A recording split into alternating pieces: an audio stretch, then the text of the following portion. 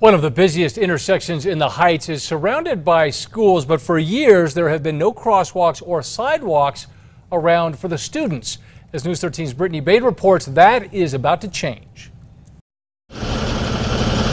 There's a lot of people that walk by here. And there's even more traffic. I run into different types of traffic, especially on this road right here. Students from 3 different schools walk through the intersection of Alameda and Barstow.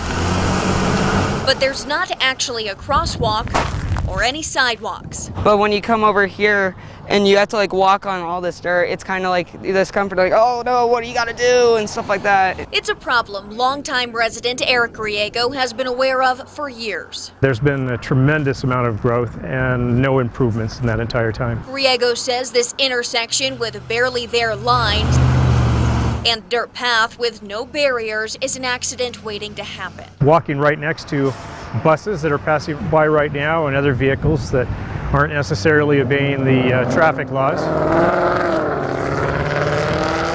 Years ago, Griego took his concerns to City Councilor Brad Winter, who agreed this intersection is a problem. We've got to put these sidewalks just to make it safer for the kids. Now the intersection improvements are finally getting ready to start.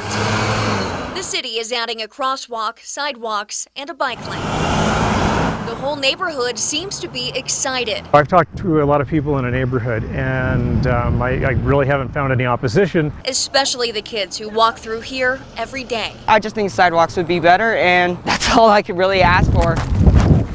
Brittany Bade, KRQE, News 13. That project will break ground during APS spring break and should be done within a couple of weeks. The total cost about $15,000.